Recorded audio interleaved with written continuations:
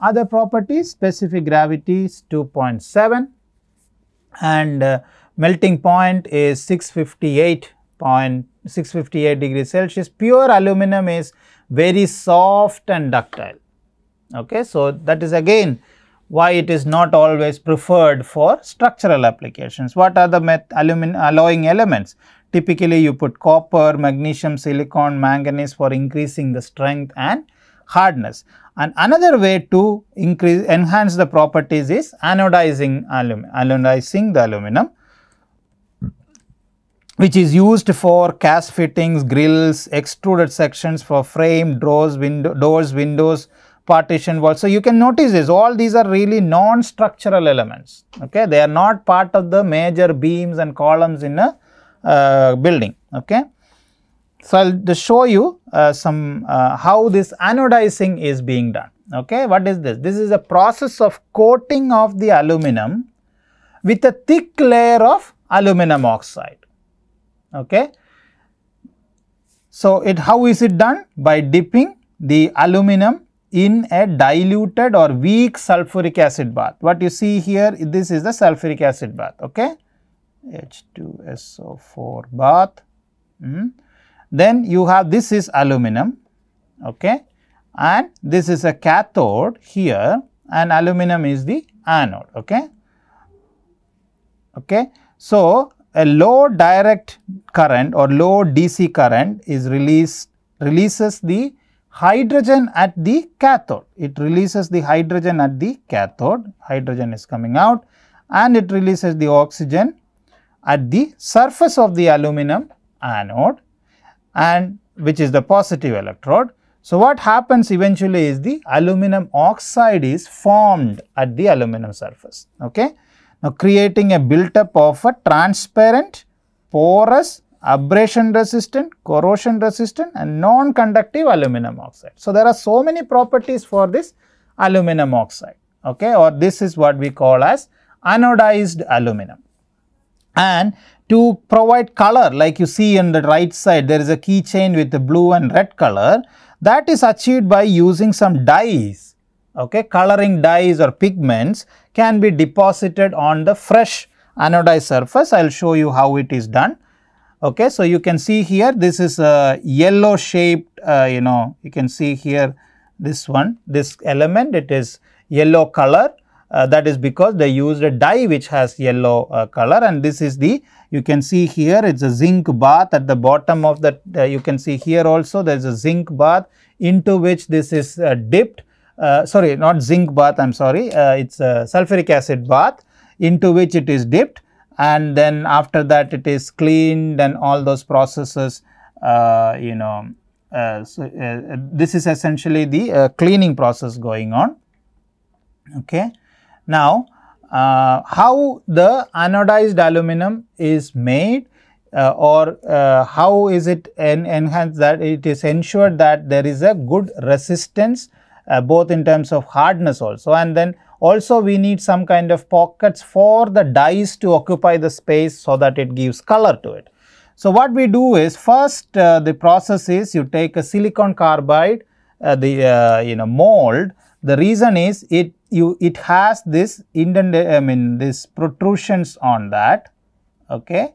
Now, when this is pressed against the aluminum plate, what will happen is there will be indentations formed on this. Okay. So, you are essentially making a uniform structure with indentations, and then you grow the aluminum oxide on that surface. So, this is the aluminum oxide which is grown, okay, by applying current to it. This is that oxide layer, okay, the white thing.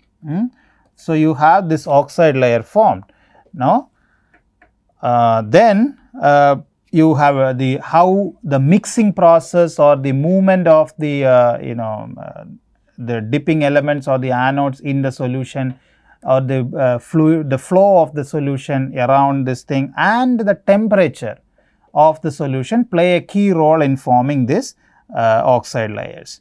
So, eventually what you get it, you can look at this, this is the oxide layer or the U-shaped layer which is formed. It is a microscopic scale, okay, and then inside that you have metal deposits, or which is basically giving you the color also, okay, and then in a rather 3D scale view, it will look something like this. So, you have this U-shaped pocket. So, honeycomb structure, very similar to a honeycomb cell structure with a hollow core called a pore, and in that pore you will fill the coloring coloring pigments, etc. But now the relationship between the cell wall size and the properties.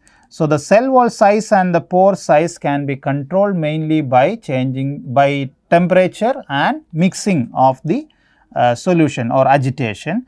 Now, while large cells with small pores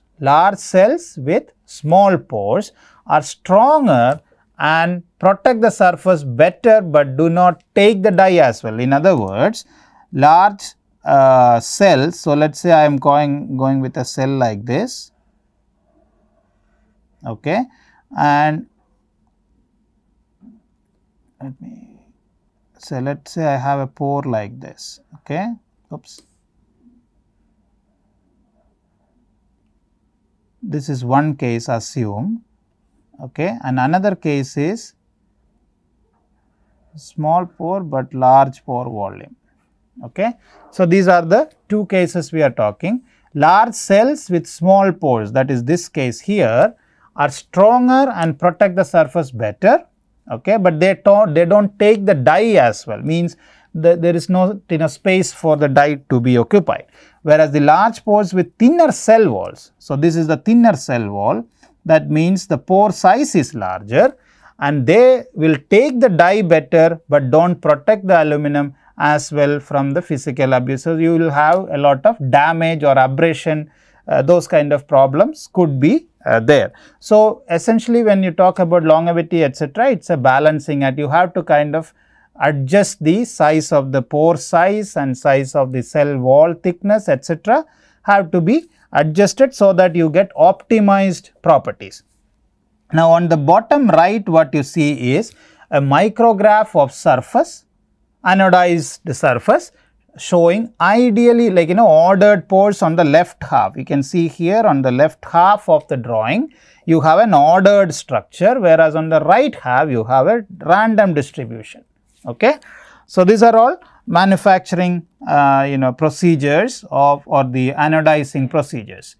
Now, what is the advantage of doing this anodizing? You can see that anodized aluminum is the one with the red curve here, and another typical aluminum with the 1100. So, the range, the properties how it can change, and mild steel is somewhere here and hardened steel here. So, the hardness, so this property is where essentially looking at the wear cycles. So, basically it is looking at abrasion resistance or hardness, how resistive, not hardness necessarily, how resistive the material is against abrasion. So, it is looking at wearing cycle. So, as a function of wearing cycle, what is the thickness? So, if you look at the horizontal axis, let us say I am going to look at here, let us say 0.005, let us take this point, okay. At a thickness of 0.005, that much material, it takes how many wearing cycles for that to lose, okay. So, in case of an aluminum, almost nothing, this is where the aluminum, it is right here. And then in case of a mild steel, maybe this is here. In case of hardened mild steel, you can see it is somewhere here, and in case of hard anodized aluminum, it is somewhere here. So, that is the huge difference you can see. How many extra or additional, like that is about 60 cycles were required to to remove the thickness loss which is looking at, okay. So, definitely when you use the anodized aluminum, you have a very excellent surface property. So, the aluminum with anodization or anodized aluminum will have very good wear resistant, or rather abrasion resistant. I mean, it can be related to that also, if not directly. and that means hardness is also very good. Okay. Now, let us look at difference between, this is electroplating, you might have heard about this in your earlier schooling, right. So, let us see the difference between electroplating and anodizing. What is electroplating? Electroplating is essentially coating of a different metal to the surface. Okay. So, if this is the on the top right, you can see if this is the metal which you want to coat, we are in this particular example, copper is coated onto the metal which need to be protected. Okay. So, any metal Me can be coated with copper. That is the way by which when we talk about electroplating, that means that. In case of anodizing, what it means is coating of the same oxide, okay, coating of metals with tightly adhering oxide of the same metal, that is the difference. Okay. So, in the case of electroplating, one metal is coated onto the another metal. In case of anodizing, a metal oxide is coated to that same metal.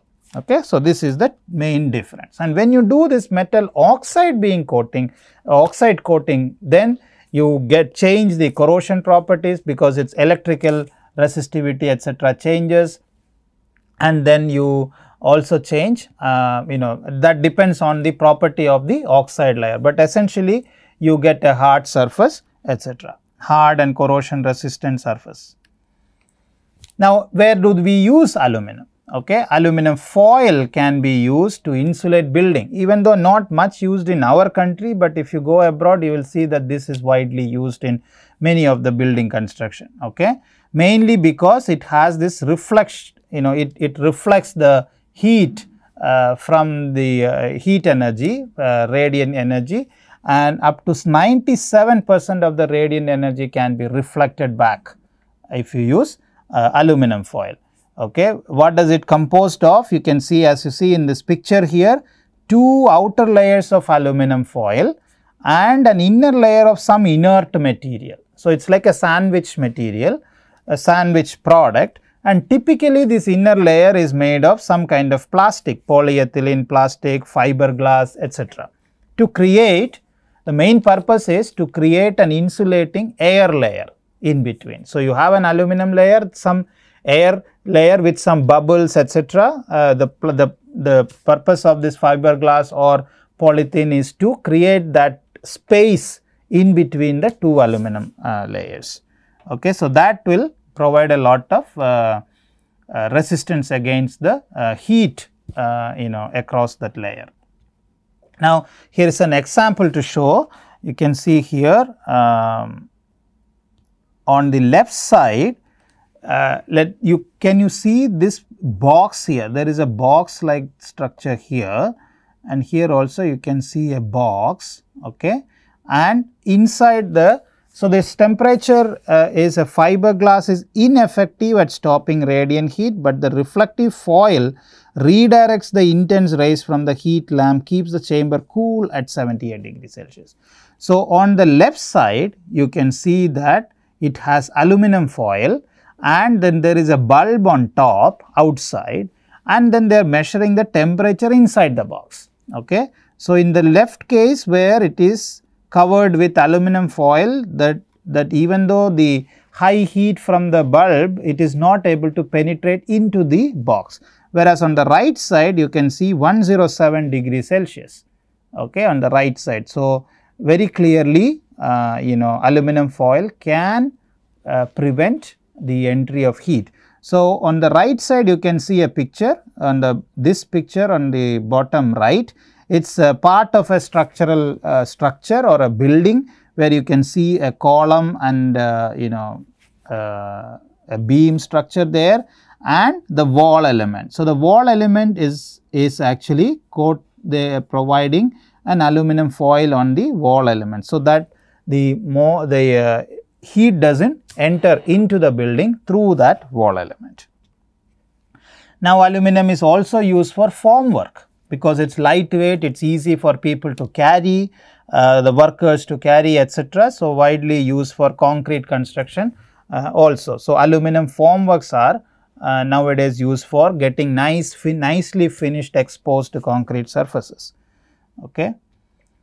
Now, let us look at the next metal, that is copper. Copper production worldwide, if you look at, India is not a major producer. Okay. The top producer is Chile, okay, then China, then Peru. So, Chile is about 32%, China, all others included is like a 14. So, the next player is China, which is about 9%, okay, Peru 8%, so more or less very not big difference, but Chile really outperform everyone else, probably because of the raw material availability in that country. Okay.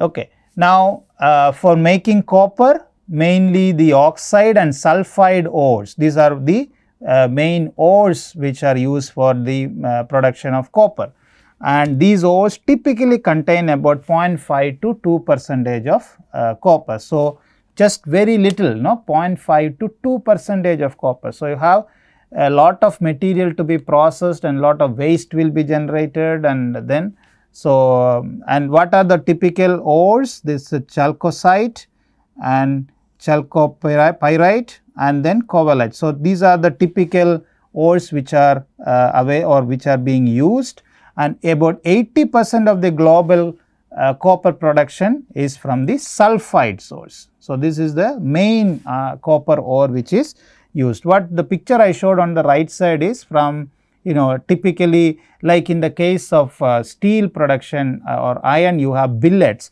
So, like that in the case of copper, they typically produce this kind of rods, large diameter rods, and which is used for further production of wires, etc. Okay, that is probably why that shape is still maintained at circle. I do not know, but I am guessing it that way. Okay. Now, copper and its alloys, because of high resistance against corrosion, atmospheric corrosion, high resistance against atmospheric corrosion, copper is used in buildings along the coastal regions, and also wherever there is a corrosivity is high, copper is actually used. Now, traditionally used in temples, roof elements of temples, and then also ships, sheathing for the hull. So, this protects the hull from getting into direct contact with the seawater, etc. So, on the left side you can see a temple roof in Kerala, because in Kerala you have many temples are like this, which has this copper cladded roofs. Okay. And then this is another close up of this, how it will look like. So, mainly wherever you have a highly corrosive environment, copper is a good metal to use. Now, this is a couple of examples where the corrosion product of the copper is used for the aesthetic appearance. You can see here, this is a embassy building, Nordic embassy in Berlin, Germany, where these are all copper clad, the walls, sunshades, etc. are all cladded with copper sheets, and the green color which you see is actually the corrosion product of the copper, okay, the patina or the oxide layer of copper, bronze, I mean all these have this green color, right. And Statue of Liberty, this one, the color is not really the paint, it is the oxide of the copper, and then let it be there. This is a natural color, it will not fade away, etc. So, and you have to just see the beauty of that, but this one here, it is not really good because it is a pipes when they start corroding, but I am just trying to show you that if you have copper pipes, you might see this green color rust on top of that. Okay. Now, what are the alloys? There are two major alloys, one is brass and the other one is bronze. Okay. So, this copper is used in electrical cables, plumbing. You can see the photograph showing different applications of copper, and the alloys are one brass, which is an alloy of copper and zinc. The bronze is the alloy of copper and tin, okay, Zn, and this is Sn. Okay. Now, these are generally like a stronger than copper, that is why they go for this alloying process, and can be cast into different molds or whatever shape you want. And brass fittings are used extensively for doors or window fittings. I mean, it also has this golden color, so people like it, aesthetic purpose with the teak wood or in a wooden, it matches nicely, and then it's really shiny also. So, you can see this difference between brass and bronze. Very difficult sometimes to really notice the difference, but just to give you a sample to look at. Now, advantages and disadvantages of copper pipe or plumbing. Let us look at advantages first. Okay, relatively soft metal.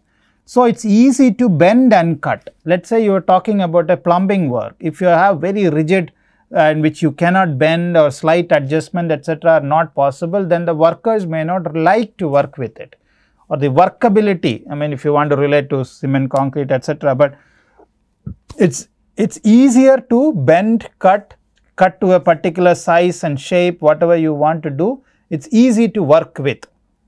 So, workers will prefer to use this kind of pipe rather than a steel pipe, which is very difficult to cut and work with.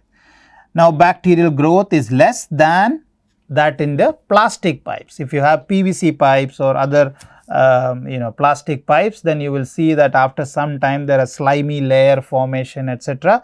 on inside the pipe, and which is less in case of copper pipes. And also it is very resistant to corrosion, so that means durability is very good, and it is UV resistance, whereas if you look at the PVC or PVC pipes or other plastic pipes, they might not be UV resistant, or not. UV means ultraviolet, and after some times those plastics will become brittle. But whereas in case of copper, you do not have to worry about such problems. Okay. Now, then less temperature induced variation. Even if there is a fire attack or something, if you have plastic pipes etc., they will melt and then get damaged. But copper pipes will stay intact for relatively higher temperature. Now, no release of toxic gases. If there is a fire etc., if you have PVC pipes etc., all that will burn, and that means a lot of toxic gas will come out, will be released. But in case of copper pipe, again you do not have to worry about such toxic gases. And copper being a metal is easy to recycle and reuse for making the same thing. But if you have plastics, and especially if you have a thermoset plastics, then you cannot really reuse those kind of plastics. So, that also adds value to the sustainability option, so you can actually recycle the copper pipes. Now, one disadvantage of copper pipe is associated with the pH. See, in most of our cities, sometimes the pH value of the water which you get, I have seen places where pH value of the water is less than 6.5. Okay. So, so you have to see if that is a condition, copper pipe may not be a good option to go for. So, you have to see what is the type of solution or water which is going through the copper pipe, or where it is being placed, whether the pH environment to which the copper pipe is exposed should be in between this range, then only it is good, otherwise it will not be good, it will be harmful. Okay. And other major problem is it's because it's very expensive, people tend to steal it away, or vandalism is a big problem, but that is a non-technical problem. We have to work around the system to counter that. Okay. So, to summarize today's lecture, we talked about production, properties and uses of aluminum, and also production, properties and uses of copper, especially in the civil engineering or construction sector. Thank you.